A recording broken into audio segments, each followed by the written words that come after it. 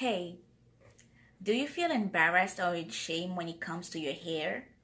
Do you feel like your hair is always too oily, too frizzy, or just not behaving properly, or no matter what you do?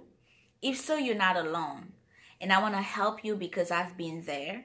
I want to help you build more confidence in your natural hair, in your natural self, and show you how to build a good regimen for your hair that you can use every week to take care of your hair the proper manner. I'll go over a few mistakes that I've made and some product that you can use and product that you cannot use and some ingredient that you have to look for so you don't make the same mistake or you don't keep doing the same mistake. If you're interested in how to do this, keep on watching.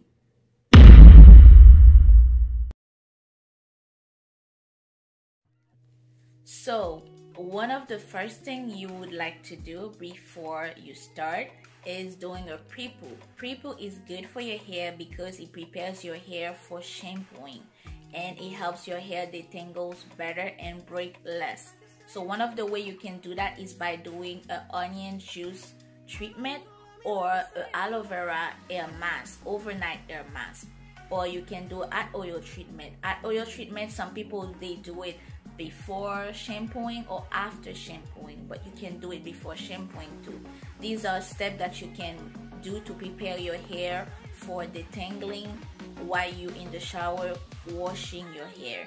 So the second thing you can do is shampooing your hair. Shampooing your hair is really important because it cleans your hair, and if you don't clean your hair enough or too much, it can be a problem. If you do it too much, you can strip your hair from its natural oil, which is not good.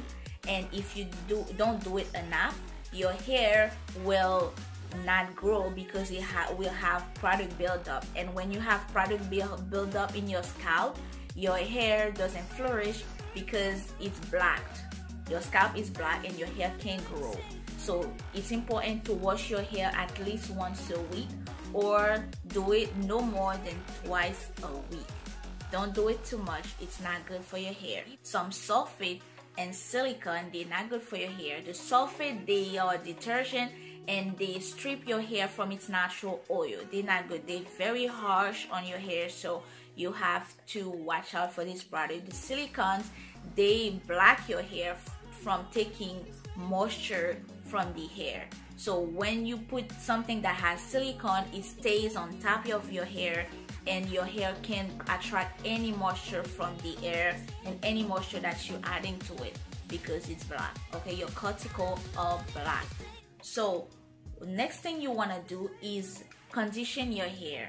Conditioning your hair is important too because it brings back moisture into your hair. After you use the shampoo, the shampoo cleans your hair and takes off all the residues, all the debris from your hair. So it's time to bring back some moisture into your hair, and the conditioner is a good one to do that. And one of the things you want to do when you're looking for a good conditioner is plant-based conditioner, and they have to be listed in the first ingredient after you see water. So when you feel like you need to clean your hair and you shampoo your hair too many times during the week already, you just co-wash your hair. Co-washing your hair is doing hot water and conditioner.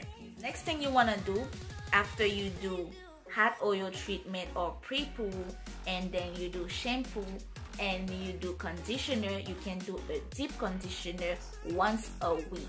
Once a week is good because it makes your hair grow faster, longer, stronger, and better. And the next step, the last step of your process is doing the LOC method or the LCO method. The LOC method, L stands for liquid leave-in conditioner, O stands for oil, and C stands for cream or butter. I mean, it looks like B if it's butter, but it's just cream, okay? So you can do LCO method to just prepare your hair for styling. I like to just use olive oil or castor oil or just grapeseed oil. I'll list some of the best that I like to use and what they do for your hair, and according to what your hair needs, you can just use it.